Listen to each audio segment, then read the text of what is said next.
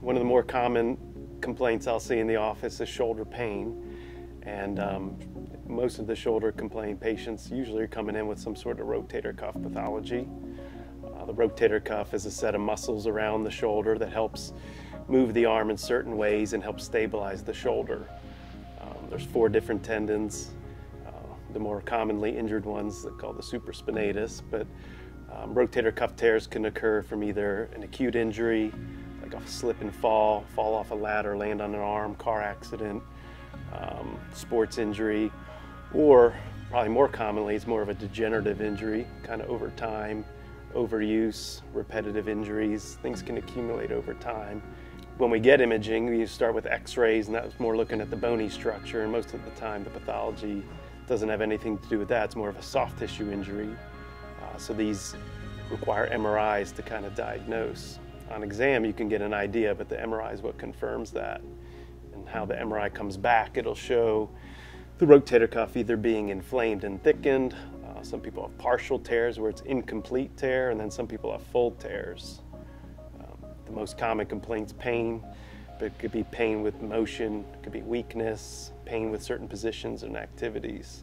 Most of the time we'll start off with non-operative treatment. As for most people, non-operative treatment really kind of calms things down. Surgical treatment's obviously reserved for people who have gone through some of the non-operative treatment and just continue to have daily limiting pain. Some people who have full thickness tears still would pretty much be asymptomatic, but the bigger the tear, the less likely non-operative treatment will work. Because non-operatively we have time, medicines, physical therapy, maybe a shot of cortisone. And for the less involved injury, I think more often than not, they'll get better with non-operative measures. And even some partial tears, they'll still require surgery, because no matter what we do, they just still have pain or limitations. But usually the bigger tears are ones that do not respond as well to non-operative measures. Most of the time, the way I do it is an arthroscopic procedure. So there's usually 3 incisions about 1 centimeter or less. It's outpatient surgery, takes about an hour to an hour and a half at most. They'd go home in a sling, kind of immobilize the shoulder for the first few weeks. Therapy starts within a week or 2 of the procedure and probably proceeds for the first 2-3 months. I usually only have people in slings for the first 3 to 4 weeks with a maximum about 6. But the goal by 3 months is to have gotten full motion back. I usually tell people full recovery can take even 6 months to a year in terms of normal strength, normal activities, no lingering pain after exercise or activity.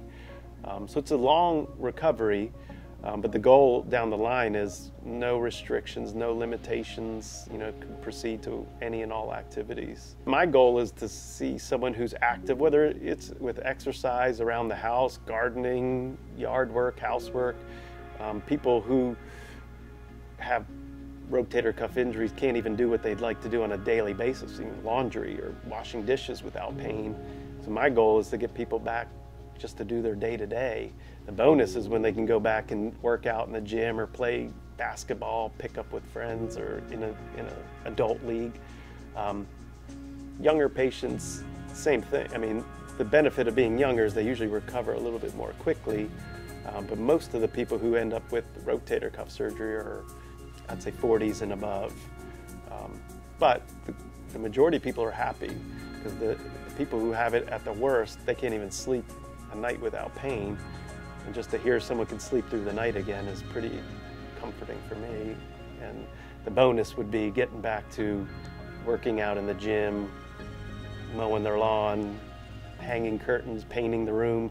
Those are all things we take for granted when we don't have pain. And when you're really feeling it and limited to not being able to do those activities, it changes your life.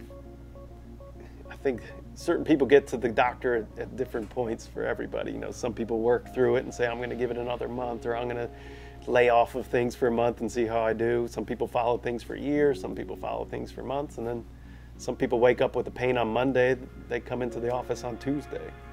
Yeah, the one thought is, if you do have something that's kind of small and not that big of a problem now, and you kind of ignore it and work through it, it definitely can progress because the tears can't repair themselves. That's the hard, I guess the bad thing about rotator cuff tears is there's no way for your body to kind of mend something that's torn. So it can only get worse as time goes, it just can't get better. There are some hesitancy in my mind in terms of watching a full thickness tear, because over time changes occur in the shoulder, so the muscle that's attached to the tendon that tears can actually start to atrophy and shrink up or turn into fat. The muscle turns into fat, it's called fatty change, and once you see those changes on MRIs, you kind of miss the boat. And sometimes even if you proceed surgically, the outcomes aren't as good as they might have been had you gotten to it a little bit earlier.